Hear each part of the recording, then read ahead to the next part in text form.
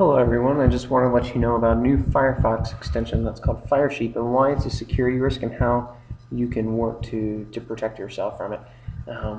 What Firesheep does is it does something in technical terms. It's called HTTP session hijacking, which is sometimes called sidejacking. And basically what it does is it takes your cookie, which basically tells a website, hey, I'm logged in and this is who I am. It takes that and it allows someone else to use it. For example, I could sit on the wireless network and just sniff traffic and look for any of these cookies and then assign them to myself. And there's some screenshots down here on the site. And as I scroll down, so here's the plugin, and it just has a start capturing. And as it goes, you'll see that there's somebody that logged in with Google, somebody logged in with Facebook, Twitter, and Flickr.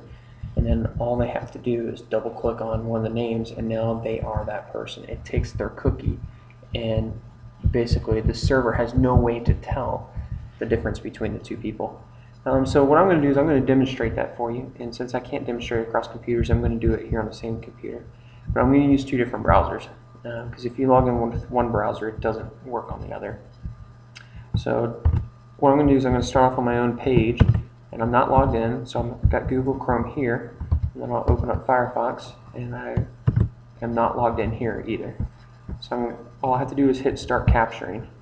Now if I go back to Chrome and log in, you'll see that I'm logged in now, and I can do everything that I normally can. Okay, so what I'm going to do now is go back to Firefox, and you'll see, hey, Michael Irwin Facebook here. Again, I'll refresh to prove I'm not logged in now. And all I have to do, double click. Now I'm logged in. And so I can do anything to this account. I can go into the privacy settings, I can change my password, I can change the emails, I can do anything I want to this account. It's as if I were the original owner of this. Now this works for anybody. So if I'm just sitting here on the network and if the network's not encrypted, I can easily get anybody's cookie and log in and do whatever. Now this works for Facebook, Twitter, Flickr, Amazon.com, Foursquare, WordPress, all kinds of sites. That's just the beginning of the list. Actually, I can give you the full list right here. So Cisco, CNET, Dropbox, Evernote, Facebook, Flickr, and a lot of these sites, New York Times, Twitter, Yahoo. So a lot of different websites, and I'm sure that list is only going to grow. There is an add button already there.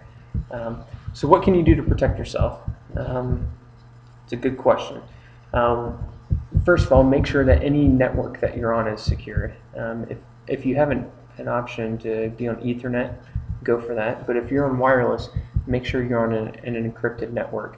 You know, if you're sitting in a coffee shop, chances are I can get your cookie.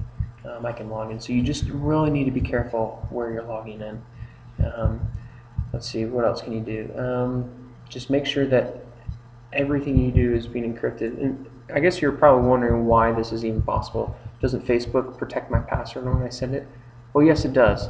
It does protect your password right when you send it, but once you're logged in, it doesn't do the SSL anymore. And the SSL is the secure connection. So once you're in, anybody can take your cookie. Now, so obviously this is a big security concern, and I just want you to know that. So be careful where you're logging in because anybody can get access to your account.